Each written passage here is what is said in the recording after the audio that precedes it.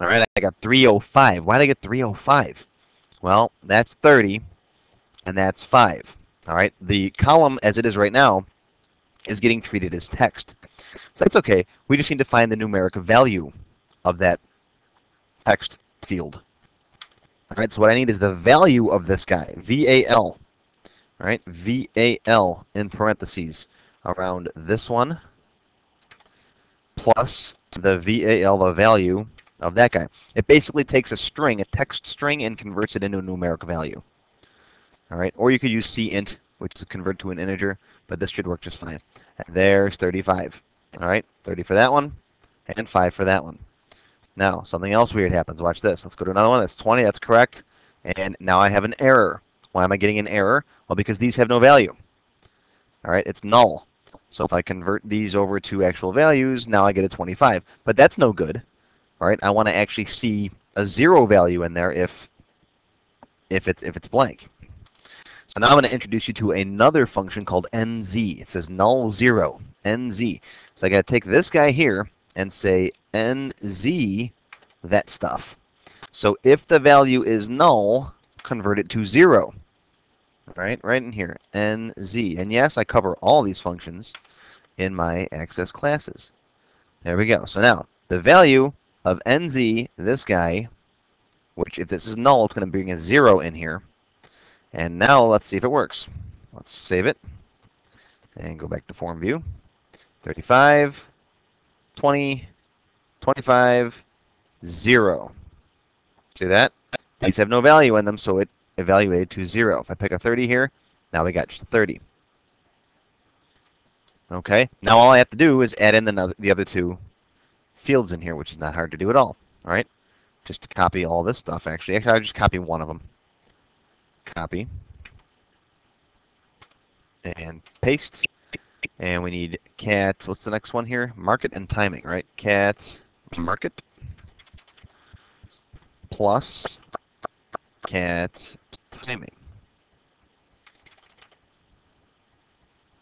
All right, it's a little long. That's okay.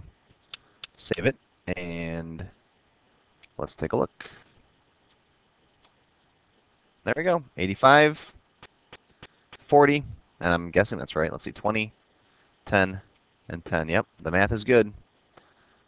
25 and 30. Now this value is not stored in the table. But that's okay, because you can always recalculate it if you want to later. You can use that technique in your forms and in your reports to generate that number there, that number of points. Now, if you decide you want to store that value, it's not incredibly hard to do that. However, it does involve a little bit of programming, just a tiny bit. Now, I'm going to show you that real quick just because you might want to do it that way.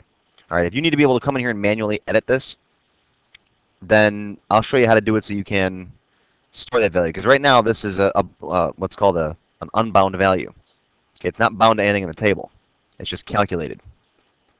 All right, but with a tiny bit of programming, you can store that value in the table using an event. And again, Access 300 stuff. I'll save this one as it is, though, and just copy and paste it, so that you have the other one. I'm going to send you this database as well. All right, project F2. And what I'll do is in my project table, all right, let's design the project table.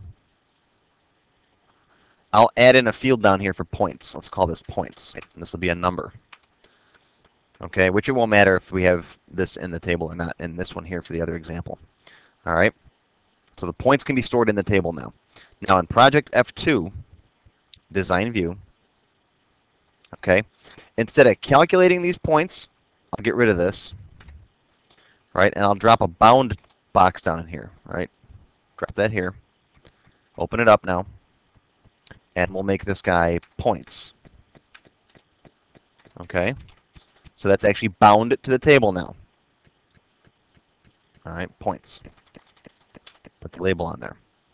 Now what we have to do is we have to actually set this value when these guys are edited or updated. Okay, which means if you have any records that you import, you're going to have to make sure you set this value yourself manually.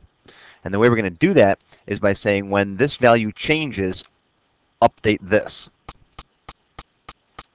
Okay, so for each of these boxes here, you're going to have an after update event. All right, open up the properties for the box, go to event, go to after update event, click on the little builder button over here, and pick code builder. That'll open up the VBA window. All right, I'm in cat size combo after update, which means after that combo box is updated, do some stuff. All right, now, so I don't have to have the same code in 4 different places, or in your case, 40 different places. What I'm going to do is I'm going to make my own little sub up here. I'm going to say private sub, let's just call it calculate points. All right, and everything that happens inside this calculate points sub, I'm going to run when my combo boxes are updated. All right, I'm going to say points equals 0. All right, points equals points plus the value of NZ cat size dot column 2. Okay, so points is 0. Add in the points for the cat size. What are the other combos here? I can't remember what they were. We got location, market, and timing. Okay, so just copy these. Copy, paste, paste. All right. Cat location. Cat timing. And what was the 4th one?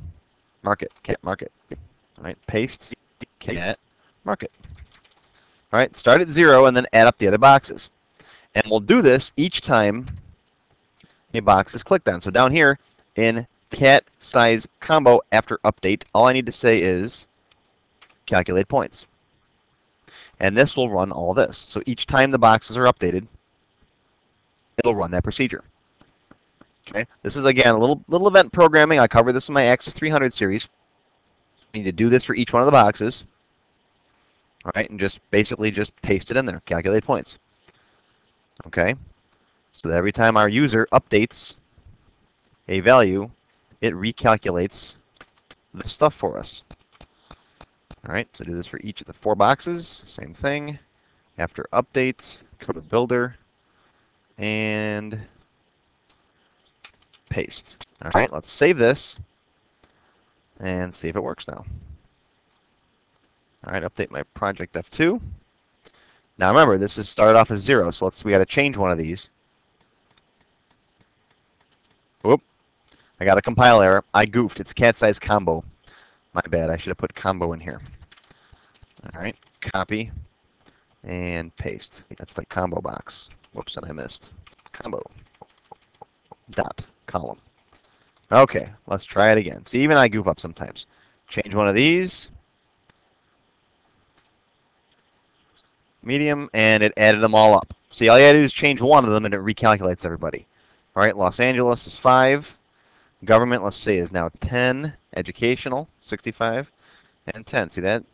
10, 5, and 35. Looks good. So if you have existing records, you'll have to go through here and do this once. But once it's built, you want to do this again. Okay? Now the benefit of this method is this points is actually stored in the table as opposed to just being calculated on the fly. Both have their benefits. Again, if you need to be able to just come in here manually and type in 300, then this solution will do that for you. All right, if you don't ever have to do that, you can use the other solution where it simply adds them up on the fly. I figured I'd show you both. It's a little tiny bit of programming, but also you can see how a little tiny bit of programming can really help make your project more powerful. If you have questions that you'd like to see answered, come to accesslearningzone.com and go to the Tech Help section, and I'll be happy to answer your questions for you.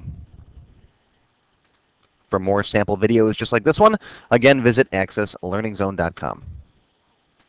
YouTube viewers, be sure to stop by my website at accesslearningzone.com/YouTube. You'll get access to my free 90-minute Access 101 tutorial. You can watch the whole thing for free right on my website. You also get a huge discount on any of my other tutorials, should you decide to purchase them. Again, that's accesslearningzone.com/YouTube. And be sure to subscribe to my channel if you like my tutorials.